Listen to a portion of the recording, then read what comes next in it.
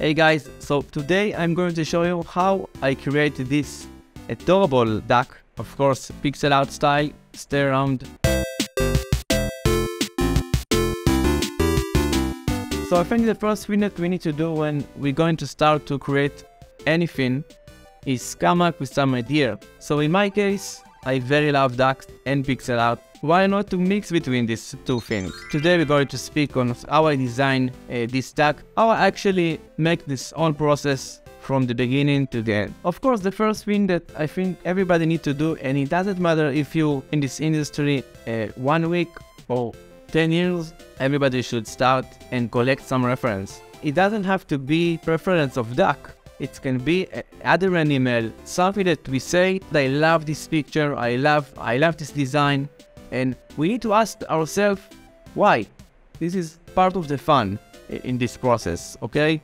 Take your time, dive into some picture that you love. After we collect some stuff, we can write to ourselves what we want to feel from this character. So I write to myself some couple things like cute, lovable, small, and of course, pixelate. Maybe now you ask yourself, okay, now we can design? No, just wait, going to happen, just be patient. So the other thing that I want to do to choose the program, I use a Sprite, but you can use any other pixel software that you know. And of course you can use also Photoshop, or it doesn't even matter, but because the process is the same.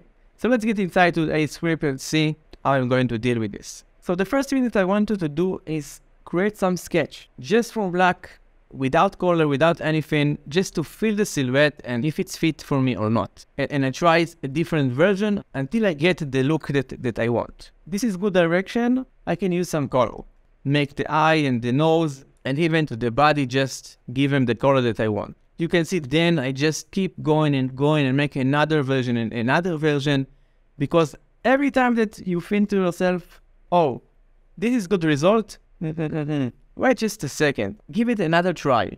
In the worst case, just don't use it, but you don't have nothing to lose. You're going to tell me later. Now I can use some shadow and just make the character more deep. Even when I love the result, I just keep going and keep going. Of course, I speaking on that like it's something easy, but it's not. It's not easy, okay? Nothing in the life not easy. Nothing never mind. If it's just your first design, it's okay. Don't be nervous about that. Don't think, I will never be a designer. No, okay? It's, if I show you my old design, you're just going to run from this channel, okay? So I don't show you this, but maybe another time. You know what? Write me in the comments if you want me to show you. Now, when you have the character, when you finish it, we can just play a little bit with the color. We can try some stuff. We can try maybe a blue sky or maybe a grass color for the ground.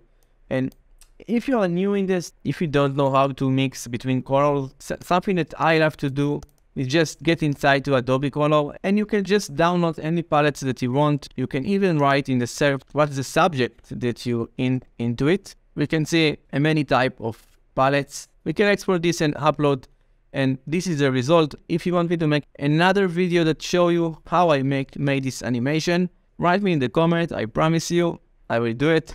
If you like this video, please subscribe to my channel. Thank you for watching, guys. Come visit us in the Discord channel. Bye.